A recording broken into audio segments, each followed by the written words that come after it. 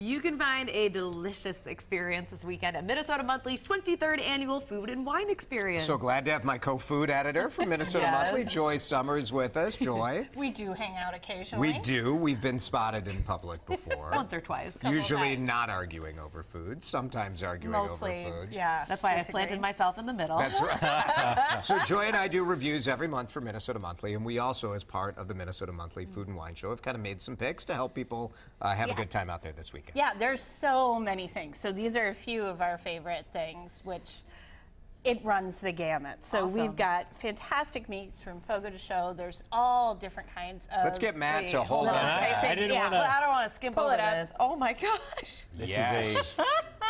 Yes. Yeah. Subtle. It's just a little like It's a good way to get your iron.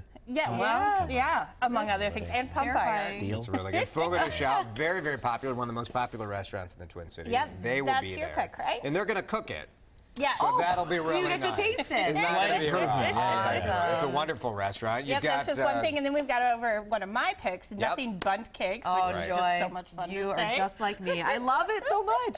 It's so good. I love their cakes. This is a great chance to get to know them and try their products. Plus, you got to pair it with a little layer cake. It's not the Food and Wine Show without plenty of wine. So this Joy is and I Jason's did. favorite. We That just is ripped the bottle out of his overstating hands. reality. But Joy and I did a blind taste test, along with a bunch of wine experts from the Twin Cities. Yeah, and then we started. And then you take the bag out, and you're like, "This was one of the best value wines." Absolutely, it's a great, It's very affordable, inexpensive. under $15. And nice, real nice. Yep. Thank you So very from much, there, Kylie. one of my other picks are these great little crab rolls from Vucare by Dakota. That's that little music club over Such in a St. great Paul. club. Yeah, it's a fantastic place to see stuff, and the food is beautiful. Fantastic.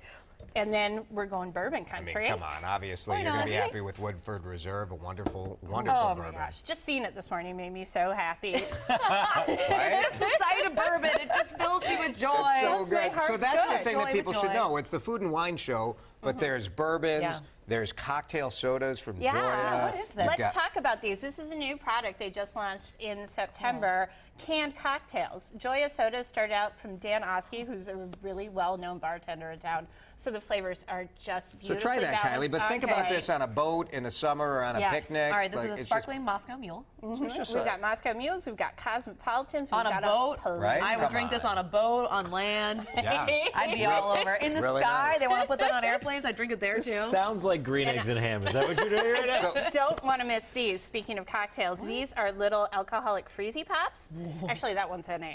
But they're from Four Bells to kick off their patio season. So we've got boozy freezies. All right, Joy, let me give people the information so they come and see us, right? Yes, Food and Wine please. Experience, Saturday and Sunday afternoon, 1 to 5. It's at Target Field, Metropolitan, and Legends Clubs. Ticket information at WCCO.com/links. Awesome. Thanks, Joy. Thank you. It's going to be a great weekend to be over at Target Field, too. It should be a great one. You can go for a walk outside. We have 50s on tap for this weekend. Little snow possible again for tomorrow morning, so we'll talk about that later today. Right over that.